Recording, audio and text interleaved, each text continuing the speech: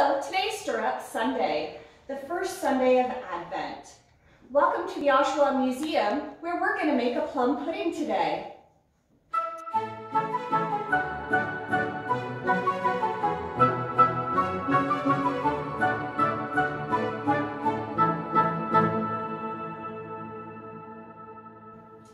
We start making the pudding this far in advance because it needs to be soaked in brandy for up to 4 weeks, which coincidentally is the same amount of time as Advent.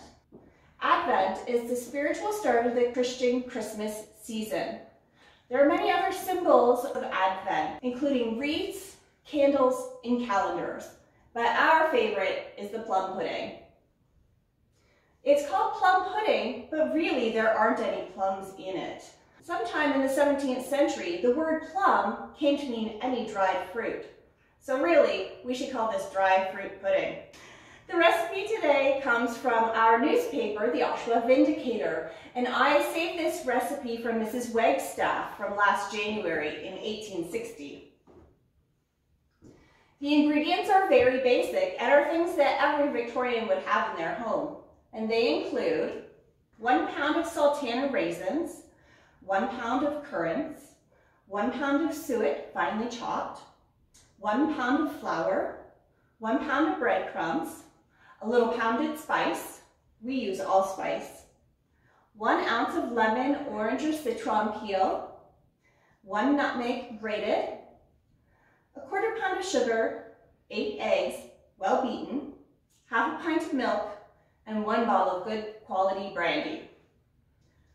You'll also need 1 large pot, a circular cookie cutter or a trivet, a wooden spoon, 1 pair of scissors and a good set of kitchen scales, cheesecloth, and possibly a pudding mold if you wish. Mrs. Wagstaff must have been serving a lot of people when she made this recipe.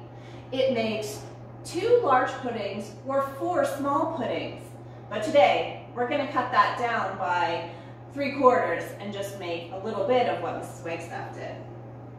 All of our ingredients are pre-weighed out. We've used our kitchen scales, and I'm just going to add all of the dry ingredients together first. And I like to mix them together after each one has been added.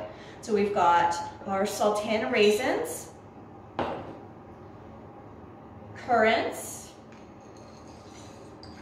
just give that a mix, a little bit of suet, which is animal fat.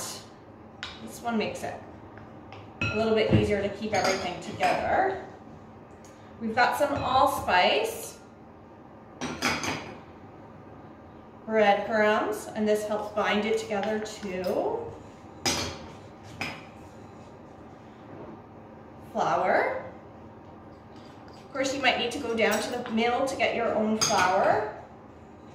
And a little bit of fruit peel. This gives it some flavor.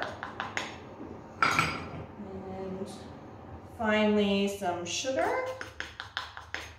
And there's all of our dry ingredients. The last thing we're going to add is nutmeg. So I have a whole nutmeg here. This sits in the little pocket, and the spikes push down to hold it in place, and we'll turn it around to grind it. And then the powder that goes into the mixture is the spice, which gives the pudding the good flavor. Just like that. Now it's time for us to add in the wet ingredients. So I'm going to add in milk,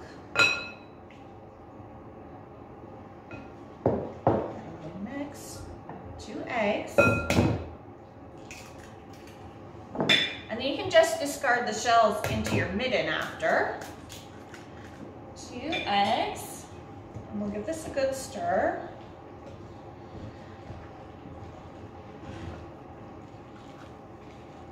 And then the last thing we're going to add in is our brandy. So again, make sure it's good quality brandy. And pour it in, and then this is what's going to soak into the mixture. And that's going to give it the alcohol that it needs to be set on fire on Christmas morning. here's where we're going to take a break from adding the main ingredients and incorporate some extra ingredients. So the Victorians were very superstitious, and part of the excitement, along with seeing the pudding aflame on Christmas morning, was seeing if you would receive one of these things in your piece of Christmas pudding.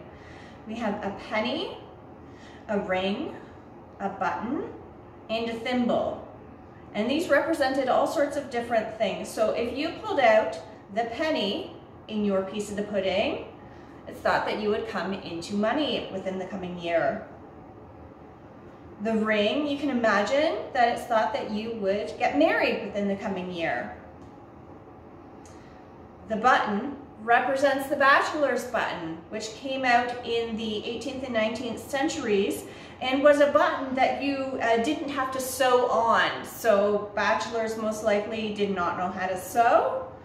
We have that. So they would remain single for the rest of their lives, it's said. And finally, a thimble, a sewing thimble, is similar but just for the ladies. So if you received the thimble in your piece of pudding, then you would become a spinster. So you would be lonely and stay at home sewing and spinning yarn for the rest of your life. So we mix these in, and everyone would get a turn to stir the Christmas pudding and make a wish.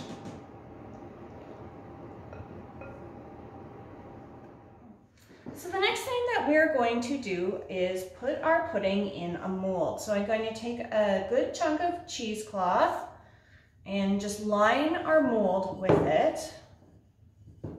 And that helps keep the shape of the pudding. And I'm going to pour it out into the mold with all of our extra ingredients. There we go. Okay, and now what you want to do is we will just bring this all together and give it a good twist at the top. Okay, make sure that stays all in together. And then we're going to take our cookie cutter and just place it at the bottom of a pot so the bottom of our pudding mold doesn't touch the bottom of the mold and scorch the pudding. So at this point, you want to boil the water on a high heat for a few hours, and you want to tie a string around your finger as a reminder to check the water levels because the water evaporates very quickly. So I'm going to put a lid on this and we'll come back and see when it's finished. The pudding gets stored in a cool, dark place in a container that allows more brandy to be poured over top and soaked into the pudding. The alcohol won't let any of the ingredients spoil. Each week, we check on the pudding and add more brandy. This really helps the flavors blend and eases the task of setting the pudding aflame just before dessert on Christmas Day. On Christmas Day, as the meal is being eaten, I'll boil the pudding again to warm it up.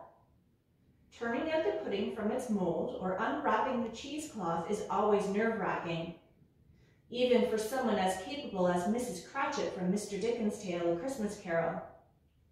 I'll pour more brandy over top, add a sprig of holly, and we're ready to set the pudding afire.